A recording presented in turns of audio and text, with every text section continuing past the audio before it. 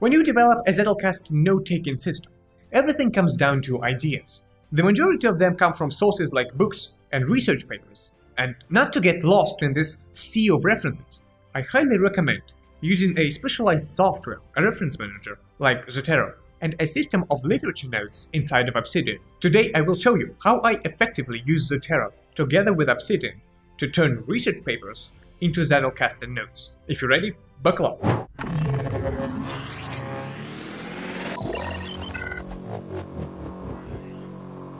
My name's Artem. I'm a computational neuroscience student and researcher. Here we talk about the brain, both the theory of how it works under the hood, as well as practice of how to study and learn more effectively. If you're interested, consider subscribing to the channel not to miss anything. The video is structured in the following way. First, I will talk about what Zotero is and how I use it to store and organize my research papers. Next, we'll see how to set up the sync between your Zotero library and Obsidian. And finally, I will show you my workflow for processing the information, from reading the paper to what's called literature notes to Zettelkasten atomic idea notes. So let's go! You probably know that Zotero is a reference manager, a piece of software that allows you to effectively store, cite, and collect literature sources, mostly books and research papers. Remember how you downloaded your first research paper to read and lovingly put it on a desktop or in a folder somewhere? Well, when you have 5 or 10 articles, it works just fine. But once you get into that, start to look for information everywhere. Things soon get pretty messy. PDFs lie everywhere, on desktop, in folders, in the cloud, and it's almost impossible to find anything. You forget what you have already read, what you've only started reading, and what you have saved for later. That's why I think it's vitally important to start a systematized approach as soon as possible, even or especially if only you're just starting to read research papers regularly. I recommend using some sort of a reference manager. Personally, I went with Zotero, mostly because it's free and under active development. Basically, Zotero is like a first hub where I put everything I might want to read at some point. Now, there are 3 ways to add a paper or a book to Zotero. The first one, which I use most commonly, is the quick add. You just click on the magic wand, paste the DOI or ISBN, and boom, the paper is in your collection. All the fields, such as title, author's year, journal, are filled in automatically. Sometimes, if the PDF is available online, Zotero will attach it. There is also a Zotero connector web extension, which allows you to clip the PDF from the web page. And finally, an absolutely amazing new feature is if you use ResearchRabbit to discover relevant research papers. By the way, I have a video about it right here. You can set up the sync with your Zotero account. So now every article you add on ResearchRabbit will automatically appear in your Zotero database. How cool is that? Now, after you add a paper to Zotero using any of the options, it's time to find every article its place. Zotero uses 2 main ways to structure your items. The first one is called sub-collections. It's very similar to folders. You can nest them in one another, but the key difference is that one paper can be a part of multiple sub-collections. If you don't mind, for convenience, I will say folders from now on, meaning the sub-collections.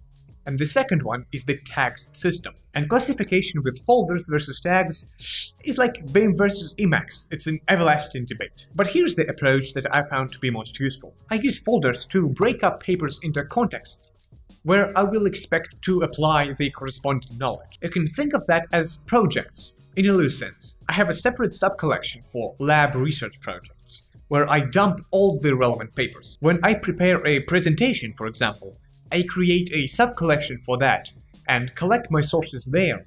Similarly, I have nested sub-collections for YouTube videos. Tags, on the other hand, serve for organization by topic. When I add a new paper, I usually populate it with tags in a very free form, anything that comes to mind. For example, I'd say that, judging from the abstract, this paper is about hippocampus, place cells, remapping, and I'll tag it with optogenetics as well, since that was the primary method.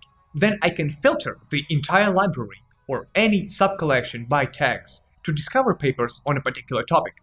There is also a couple of utilitarian tags with color to visually differentiate between the papers.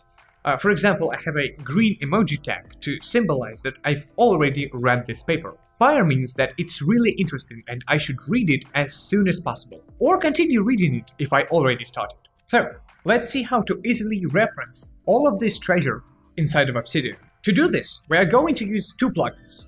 One for Zotero, called BibText, and one for Obsidian, called Citations. Not to make this video too long, I won't go through the installation process, but in the description you can find links to the plugin pages which contain really easy to follow installation instructions. So, once you have BibText installed, select My Library and click Export. There, select the format to JSON, click Keep Updated, and select a place where you want to save it. The logic behind this process is like this. This file is basically a JSON document containing metadata for all of the items in your Zotero database. Things like titles, authors, years, source URLs, etc. And the BibText extension overrides this file every time you add items to your library. So at every point in time, this file updates to contain most recent state of your Zotero. Then, we will tell Obsidian to take this file and pull out references from there. So let's do that. In Obsidian, install the plugin called Citations, and don't forget to enable it. Now, go to Settings, Plugin Options, Citations. Copy the path to the JSON file we have just exported from Zotero, and paste it to the Citation Database Path field. If everything is okay, Obsidian will tell you that it has loaded successfully. And don't forget to configure the folder where Obsidian will put all the literature notes. We will see what they are in just a second. So, suppose when you write down the idea, you want to mention the source it came from. I always recommend doing that, because at some point later down the road, you might want to research more about the topic. If it came from a paper which is a part of your Zotero database, then lo and behold, you don't have to go to Zotero and manually copy and paste the DOI of the paper into Obsidian, which is cumbersome and looks kinda ugly. Just press Ctrl-Shift-E if you are on a Mac, or go to the Commands page and search for Citations, insert literature note. This will bring up a field where you can search for the target article and press Enter. You can see that we automatically inserted a link to a funny looking note starting with the @ symbol. This string is called the cite key, a unique identifier for each article. These notes are what I like to call literature or reference notes. If you click on it, you'll see that it's just a usual markdown file stored in the folder for literature notes we specified earlier.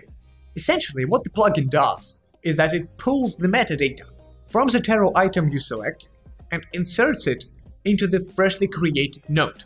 If you reference the same article somewhere else, it would just insert a link to this existing literature note and not create a new one. But what is the use of such literature notes? Well, for starters, and this happens most often, these literature notes can just remain empty and serve purely organizational purposes. That is, when I create an idea note in the Zettelkasten folder and I want to link it to the corresponding source, I don't have to go to Zotero every time and manually copy and paste the title and authors, stuff like that. Instead, just easily insert a link to the source in a couple of clicks. Moreover, you can navigate to the literature note and use the local graph view to see what valuable ideas this article served as a source of, like some sort of a visual atomic summary of the paper. 2. They can serve as a reading journal. When you read with the Zettelkasten system in mind, you're always looking for opportunities to extract valuable ideas from this text, rewrite them in your own words, search for interconnections, and store them for later. But quite often, this transition is just impossible to do on the go as you read. What you would consider as a single atomic idea note could be actually spread out over a handful of pages, and as the author takes detours, provides examples and elaborations, you might run out of memory stack, so to speak. That's why I like to outline key points as I'm reading, mostly to keep track of what's going on. I use the space in these markdown literature notes to keep a sort of a reading journal where I map out the plan, key terminology author uses, jot down my own remarks and thoughts. A note of caution though, don't feel obligated to transfer these literature notes into atomic zettles right on the spot. It may turn out that certain ideas take several chapters to fully develop before they are ready to be promoted into the Zettelkasten folder. Sometimes, even after you finish processing the source, it's not enough to fully connect the dots and crystallize certain ideas. And it's totally normal. Only months later, when you encounter something similar somewhere, you realize, wait, I've already seen it there. You go to the reference note, and everything is laid out in front of you. You go through that information again, and together with fresh formulations and details you've just met in the different source, it reaches the critical mass to be rewritten in a sophisticated, simple, and atomic format. One potential source for such new perspective is the today's sponsor, Shortform. This is an amazing platform which provides what I would call book summaries on steroids. They are far more comprehensive than the ones you'll find on Blinkist and contain interactive exercises and author insights. There is already quite a variety of genres being covered, such as science, education, and psychology. And I've been pleasantly surprised with how often they publish new book guides. I personally use Shortform to filter out the books that I want and don't want to read, as well as using their brilliant summaries to enhance and refine my literature notes before transferring ideas into Zettels.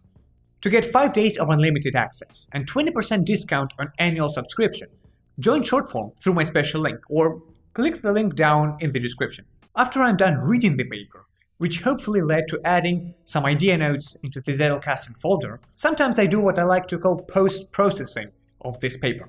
This relates to a variety of things you can do to commit certain facts to memory and get an even deeper understanding of how different pieces of the paper fit together.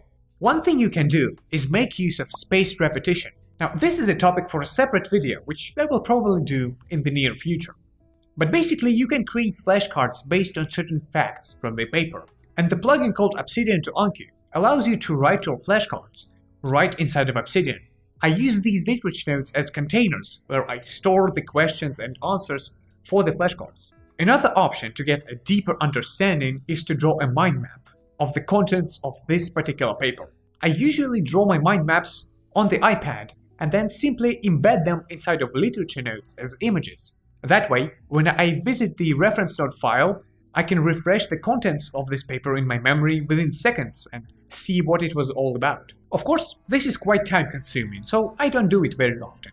Only when deep down I know it's a great idea, for example, if the paper is directly relevant to my research. And the same is true for all of the topics I've mentioned before. There is nothing you quote-unquote must do every time you create a literature note. The way I personally write them is completely free-form. I'd say just trust your gut and go with the flow. If you feel like you want to draw schematics and outline a few points, do it. If, on the other hand, you feel like the paper is wishy-washy and not really relevant, then don't stress too much about it and leave the literature note blank. This is completely fine as well. Don't restrict yourself in some rigid workflow, because this is a creative process, not a production pipeline. That's all I have for you today. If you have any specific questions or topics you want me to mention, don't hesitate to leave a comment down below. If you liked the video, share it with your friends, subscribe to the channel if you haven't already, and press the like button. Stay tuned for more interesting stuff coming up. Goodbye, and thanks for the interest in knowledge.